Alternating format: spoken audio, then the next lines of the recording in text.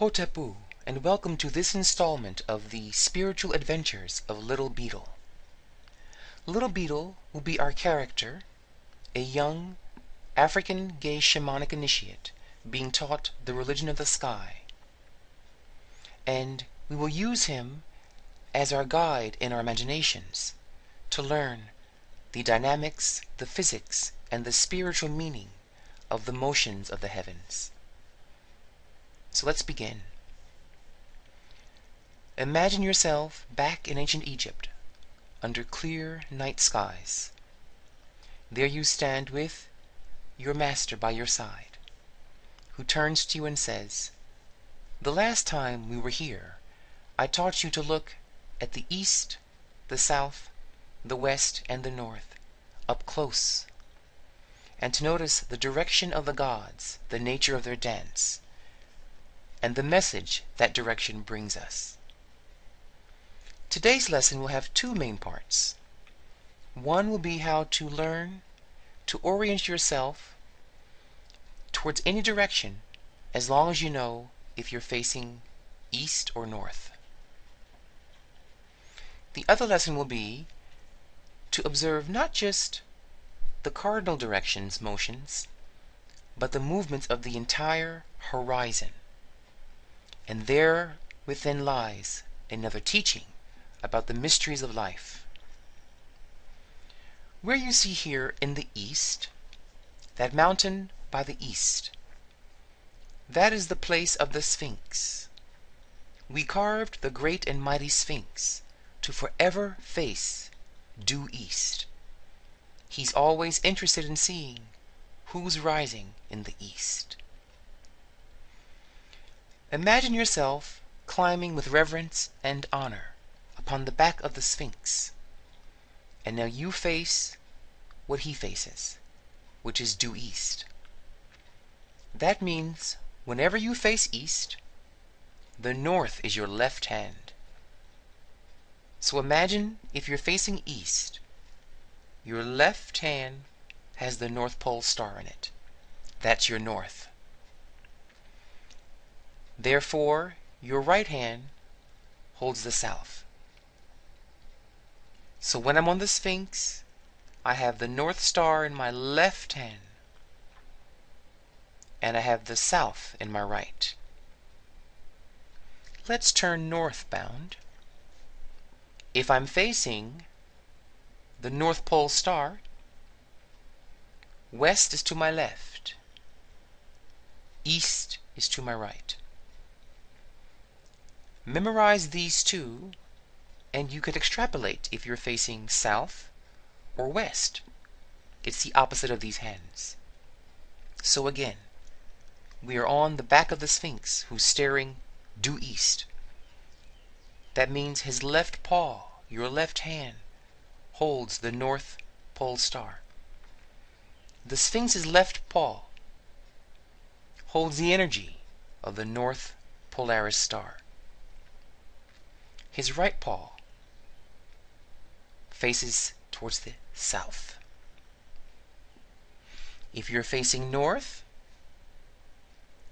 left is the west. That almost rhymes to help you recall it. And the east is the right.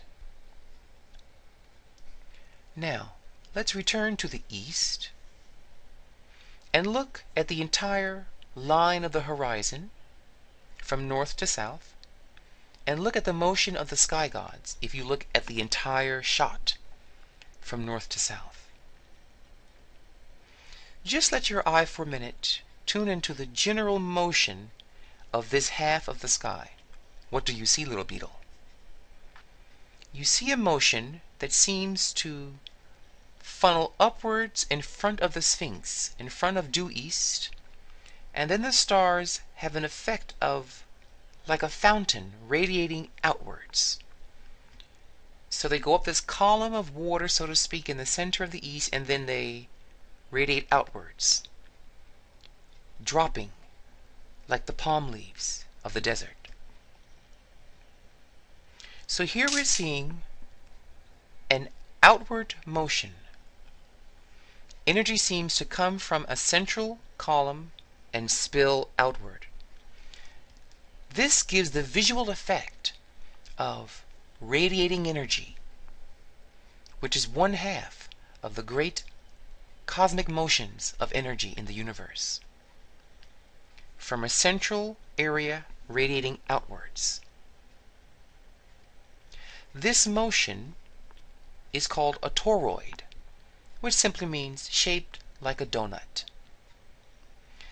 The center east here is the hole of the donut, and then the stars seem to spill out towards the edges. If we face west, look at the difference in the motion.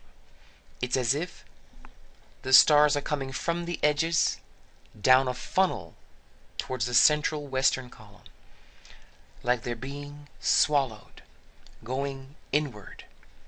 Here the western sky has the visual effect of energy coming inward. So,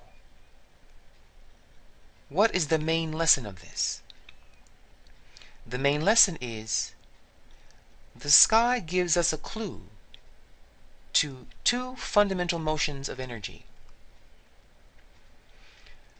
In the west we see energy collapsing in on itself, returning to some central source. This we call in our science gravity, the gravitational force. In the east, we see energy moving from a central point in the east upwards and outwards, called the radiating force. So you have gravitational energy pulling you in towards a center, and you have radiating energy going from a center outwards. So we see energy going out and then coming back into itself, going out again and coming back in on itself. This motion is very important. We call it the going and the returning. All things in the universe have a starting point and go outward into life, only to come back and feed into itself the lessons it's learned. This outward motion we call going out. It's the adventure of discovery, of experience. And then there comes a point when you assimilate what you've learned. That's the inward motion shown here by the West. This you know every day. A coming and going, a going out and a coming back. You wake up, you go out to help build pyramids, you go out to see your friends by the Nile, to go to the temple schools, only to what? Return home, coming back to your center. This coming and going is eternal. You meet your friends, you leave your friends. You visit someone, you come back home. The universe expands itself, as we see here in the East, expanding itself, radiating outward to learn, to experience things, only to reabsorb it into itself in the West, to digest its lessons. If you can open your mind, heart, to the power and depth of this lesson, you will have a master key to the secrets of the universe by simply looking east or west. May this lesson be with you for all eternity. Dwao and Hotepu.